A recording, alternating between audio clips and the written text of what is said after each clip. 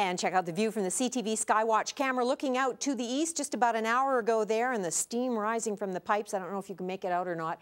Just kind of lingering there like thick clouds, not really moving anywhere. Just indication how cold it got today. But on a warmer note, well, you're going to be enjoying this on ice, but on a warmer note, we have tickets to give away, and that's why the wind line's up here. Saturday's game, the 29th of December, Hurricanes will be in town playing, so I have tickets to give away to that. So don't phone till 5:30. That's when the wind line opens. I'll step out of frame, let you take a look at the current conditions. Minus 18 is where we're at right now. Our low was minus 27 at 5 a.m. Our high at 2 p.m. was minus 18 degrees, and we've kind of stayed there. So we're at our daytime high there.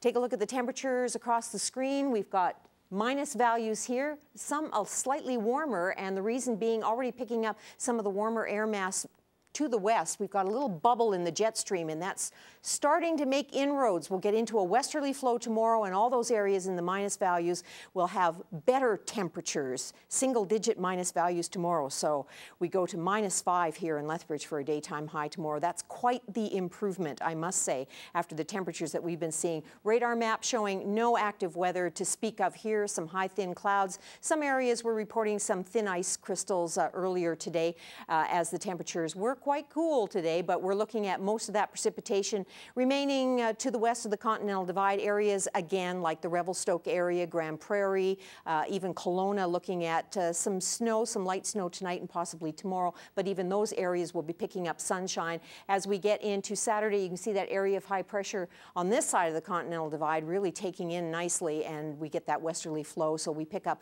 that warmer air mass. But for you skiers, there'll still be plenty of snow in the higher elevations of BC. Minus 3 degrees in St. John's. We've got winter storm watches and warnings out for southern Quebec, in through the Maritimes, all of New Brunswick, parts of Nova Scotia, heavy snowfall warnings, and then to the south of that province, heavy rainfall warning. But the heavy snowfall warnings have been lifted for Pembroke and Petawawa in southern Ontario right now. Some light snow in Winnipeg, minus 12 degrees, minus 16 and minus 20 in Regina and Saskatoon, seeing some light snow there.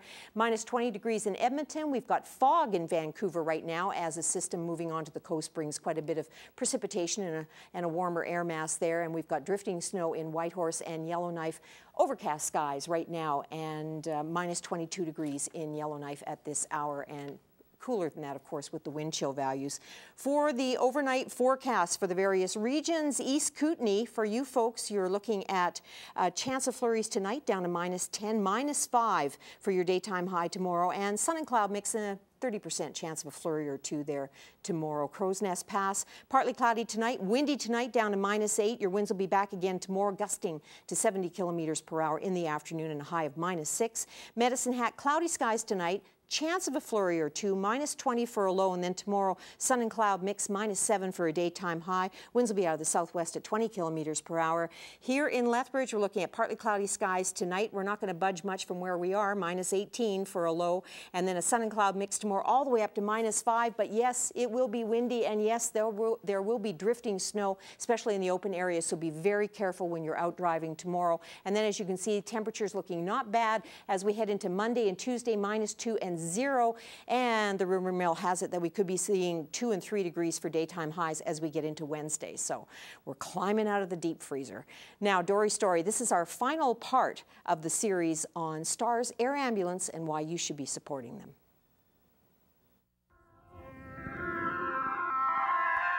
Over the years, STARS, or Shock Trauma Air Rescue Service, has been instrumental in transporting critically sick and injured people to life-saving medical care. Rob Parsons would not be alive today without STARS, and he is determined to make the most of this second chance at life. A lot of people know me from racing cars and drifting and stuff like that around Alberta, BC, everywhere. So I built my garage back up, I bought a car, I started rebuilding a car, and that has passed a lot of time and made me feel free and feel accomplished at doing stuff again.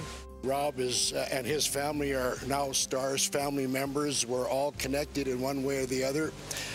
Not only is it important for us to make sure that the patient is cared for, but we're very interested in how the patient's doing after the fact as well. And this is a very good prime example of what that is. It is a true miracle that Stars, what they provide and how they do it.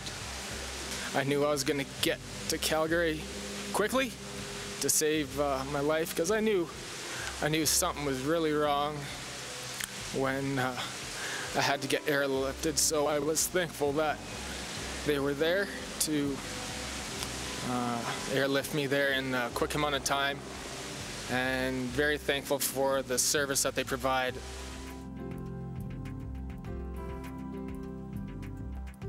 Dory's Story, sponsored by Langenberg Optical, voted Best of the Best for 2012.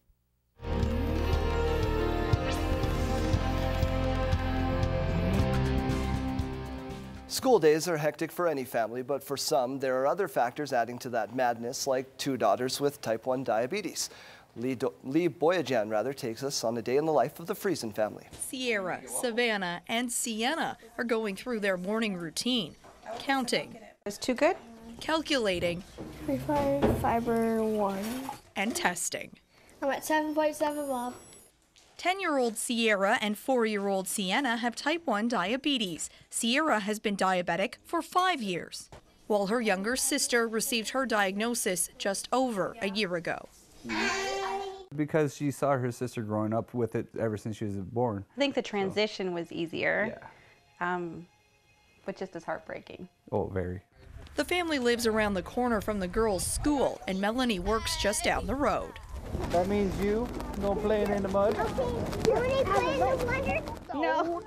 Full of personality, the sisters manage their disease together. My sister's and I'm scared. If my older sister or my little sister's low, I ask them if they're okay and if they've had some sugar yet. Blood sugar tests are needed every 2 hours, so Melanie and Ron return to check on Sienna, while Sierra is more independent in her day. Hi, Mom. I'm at 6.4. After checking in with Melanie, Sierra, what are you at? 6.4. a diligent Savannah questions Sierra. They repeat the process during the afternoon nutrition break before the girls return home, constantly keeping track of numbers, even through the night. A daily process that is overwhelming. Overwhelming is a good way to put it. Lee Boyajan, CTV News. Good story. Next up, indeed. Sports. And a big day for a former Lethbridge Hurricane at the Spangler Cup. Yes, Byron Ritchie gets 2 goals in the game for Team Canada as they bounce back at the Spangler Cup against the hosts. We'll have the highlights coming up next.